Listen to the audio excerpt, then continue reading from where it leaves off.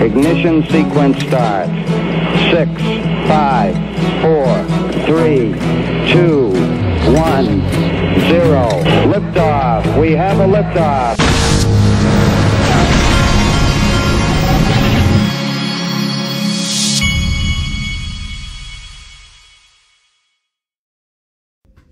Hey everybody, this is the Digital Asset Investor, and I want to make sure everybody's aware of this Linqto promo before I get going. Nick Burafado put this out. Your first investment bonus to celebrate Ripple's Q1 results. Linqto is offering $1,000 XRP for your first time Ripple investment. Not excited about a Ripple investment? Make any non-Ripple investment and receive $500 of XRP for your first investment on Linqto, and this lasts until tonight at midnight Pacific time is my understanding. Now, Digital Perspectives had a good tweet just now. Once this lawsuit is over with, SEC versus Ripple, there will be only one digital asset with clarity is what he's meant to say here. It's only going to be one. There's only one digital asset that has an SEC case resolution in the future, and that's XRP. How can XRP not take the #1 spot for market cap? Now, folks, let me tell you what, before all the FUD, a lot of people don't remember this. In 2018, when I believe there was never a regulatory level playing field, but it was a non-issue at the time because nothing really had regulatory clarity. But in January 2018, when it was a horse race amongst the digital assets that all existed, XRP smoked everything else. It wasn't until all of the intentional and coordinated FUD and the coin market cap pulled out the South Korean pricing. It wasn't until the coordinated campaign against Ripple and XRP started that XRP didn't win. We had kind of sort of a level playing field, XRP crushed everything else. It will happen again, and I believe it will also be for XLM. This morning, I added to my XLM stack. My goal is, and this is what I'm going to be doing, this is the DAI plan. Never forget, XRP and XLM hit, and I did that wrong. I put it on accident because of the spell check, I think.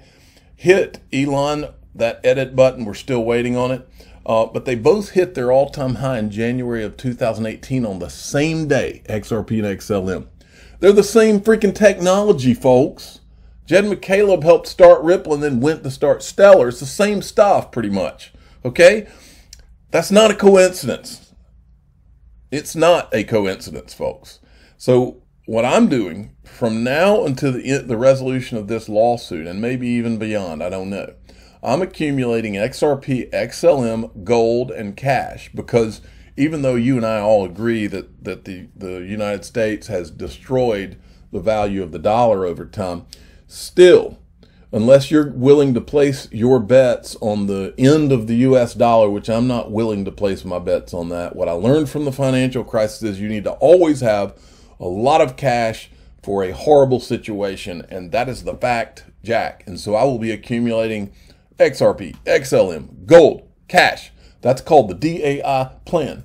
Now, Web3 is now at the point where Andreessen Horowitz and these guys are being made fun of. This guy says, so Web3 is being officially rebranded to Web A16Z, and there's nothing you can do about it. And I said, Web3 is decentralized amongst all the partners' wallets, including Hinman, who went there. Right? Just a joke.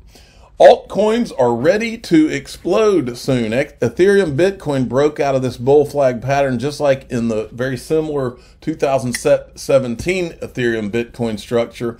A massive alt season followed after a second retest. I hope the guy's right. Charles Hoskinson was on with Maria Bartiromo yesterday. Wanted to play you this clip. I've always respected Charles Hoskinson. I think the guy's a good guy, and I like him, and I also like him because he's the underdog, and the Ethereum guys are the bad guys that are even trying to bash him.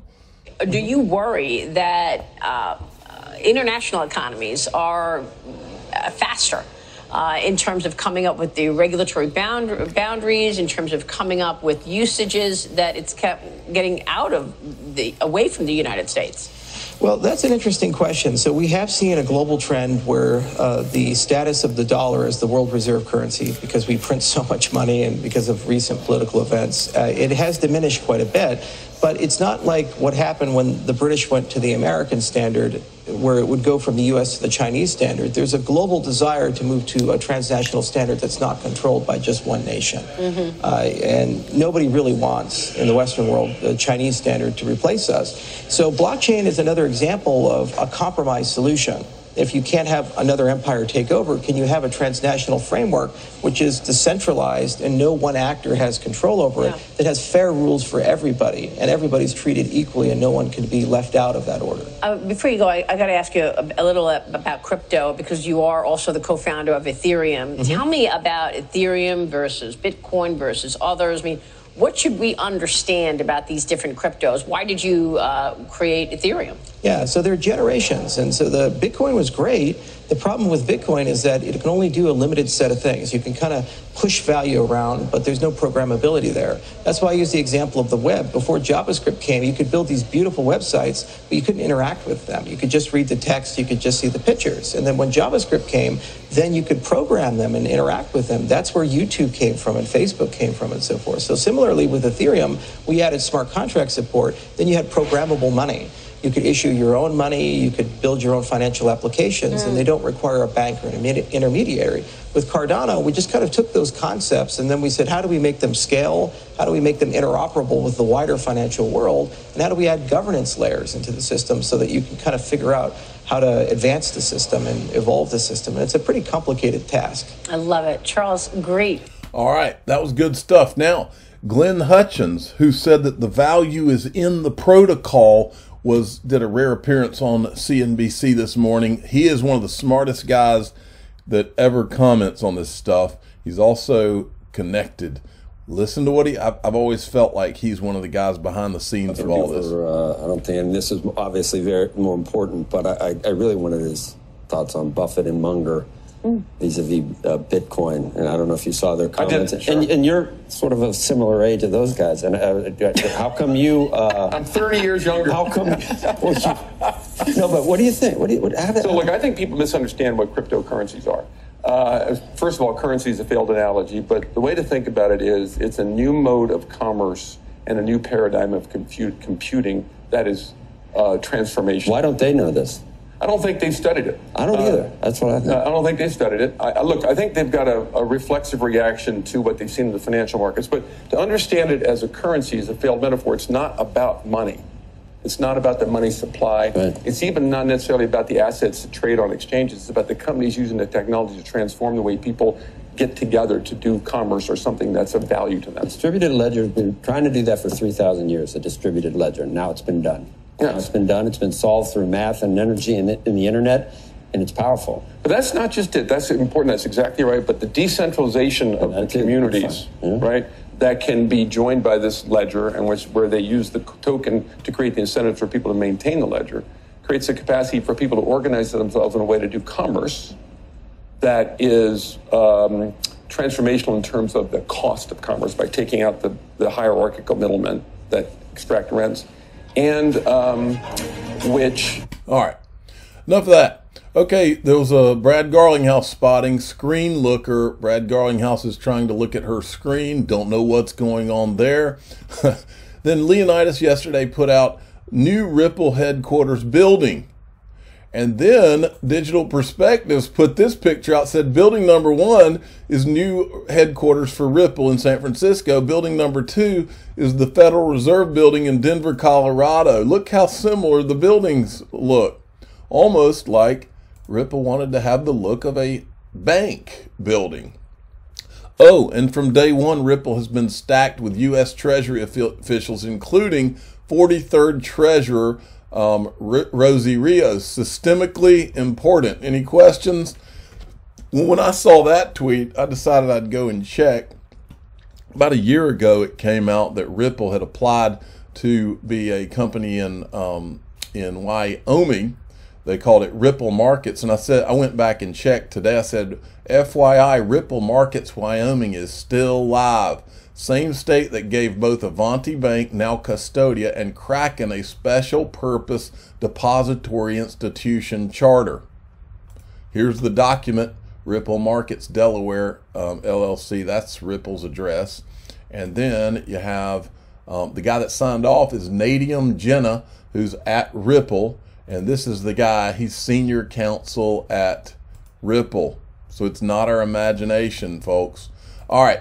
Then there was this, breaking. MicroStrategy shares plunge after missing earnings by 794.67%, one of the largest misses in history.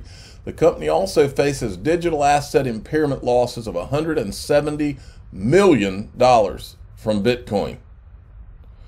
You know, somebody said, I think it was Digital Perspective, said that Michael Saylor was like one of the biggest losers in the .com bubble. Man, what if history is repeating itself? I hope not. I don't want to see anybody get destroyed in this thing. Again, Congress should not cede its authority. This is another representative taking a swipe at Gary Gensler. Again, Congress should not cede its authority to Gary Gensler, the SEC, their desire to use regulation by enforcement to provide clarity for digital asset market participants is a power grab. We need responsible solution, not edicts from bureaucrats. Then Charles Gasparino had tweeted 2 tweets about this. Scoop, crypto industry leaders at the Milken Institute say the Dems, led by Gary Gensler and Elizabeth Warren, have become openly hostile to the industry, while the GOP has begun a charm offensive with industry and its key leaders as the midterms loom. Story developing. Hey, look, if you're a Republican out there that in Congress that's listening to my voice, let me tell you what, folks, let me give you a dirty little secret going into your midterms. All you've got to do, it's real easy. All you've got to do is tap in to what is going on in the fight in SEC versus Ripple. Tap into the XRP, YouTubers, Twitter, and all of this, and we will literally gladly help you get these people's butts kicked out of there. It is the best free advertising you could ever have for a campaign, and I cannot understand. It blows my mind how these Republican congressmen have not reached out to the real crypto lobby. And when I say real crypto lobby, not Blockchain Association, not Chamber of Digital Commerce. These guys, they're not doing anything to help Ripple. The most powerful social media in crypto are the people in XRP that are following this XRP Ripple thing. All of this stuff, back when we first started exposing all of this stuff, none of these people were calling for anything to happen in Congress. This is all happening because we've been putting a spotlight on all the shady stuff that went on from the Ethereum free pass until now and continues to go on, including all these crypto associations that have ignored this case and done nothing to help Ripple, nothing to help John Deaton, none of this, none of what's going on. The rush to go and try to get Congress to pass something, all the finger pointing at Gary Gensler, all of that is because of what people in the XRP crypto have been doing, and Ripple and all of this. That's why all this got going. We started the fire, and it's a good fire. It's a just fire. We're on the side of the truth here. The freaking lies and shadiness, all of that comes from the proof of work side. And I don't even want there to be a split, but none of those people seem to want to help this side. I would, in a second, stand up for the whole crypto community. But I have seen nothing. I've witnessed nothing for over 8 years in this. I've witnessed nothing but the Bitcoin, Ethereum proof of work crowd trying to tear down Ripple and XRP and anything that's not Bitcoin, Ethereum, and proof of work. The second that those people reached out and said, look, we were wrong, we shouldn't have done that, we want to join forces, I'm on board. But it didn't start with us going after them. It started with that crowd. Oh, well, there is only Bitcoin and Ethereum and proof of work. But Congress people, hear my words. Any of you guys, you Republicans that supposedly want to be reelected and crush all these guys, and I'm not for either side. I'm for the guys that want the truth and want to stand up for what's right. You are a fool if you don't reach out to not just crypto social media, but the social media that has been fighting this Ripple XRP fight. This is the most powerful group in crypto, period, hands down. And they're afraid of us for a reason. You know what the reason is? Is because we're the ones that have been telling the freaking truth. The truth is on our side. And having the truth in your back pocket is more deadly than having a little note in your pocket like Joseph Lubin have. I can promise you that. All right. And Congressman, hey, ignore me at your own peril because I'm right about this. I am plugged in. I can see around corners in what's going on. Another scoop from Charles Gasparino: as Democrats call for massive crypto regulation and Gary Gensler pushes for SEC regulatory dominance, key crypto industry figures are reaching out to the GOP, focusing fundraising on congressional Republicans in midterms. Top crypto players at Milken Institute conference say. Then we got this from John Deaton. He's retweeting Hester Pierce, where she said the SEC is a regulatory agency with an enforcement division, not an enforcement agency. He said protecting investors is not synonymous with filing enforcement actions. The Ripple XRP case has proven that the ones who get hurt are the retail crypto holders. He's right.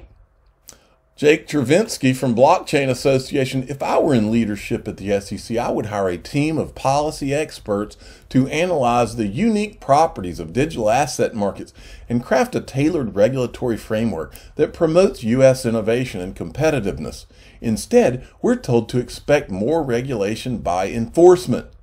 And I said, says the guy who did nothing to defend Ripple when the SEC came for them, and nothing to help John Deaton in his defense of over 66,000 plus XRP holders, and neither did his boss, the Blockchain Association, and Kristen Smith. There she is. They didn't do anything. Let's finish Kava Network. Go give them a follow. It'll be in the top of the description of this video. The two biggest Web3 ecosystems meet on Kava in 1 week. Kava 10 goes live May 10th, 2022. Hashtag Cosmos EVM. There you go. I'm the digital asset investor. I'm not an investment advisor. This is for entertainment purposes only. Please subscribe, hit the like button, and tell your friends and family that if Congress wants to have any real effect in their reelection, whoever it is, I don't care if you're a Democratic or a Republican, if you want to get elected in the midterm and you're trying to go with a pro-crypto stance, look no further than the XRP, you call them what you want, XRP Army, XRP community, people that are fighting for the truth on behalf of Ripple and XRP, the John Deaton crowd, whatever you want to call them. That's who you need to be talking to.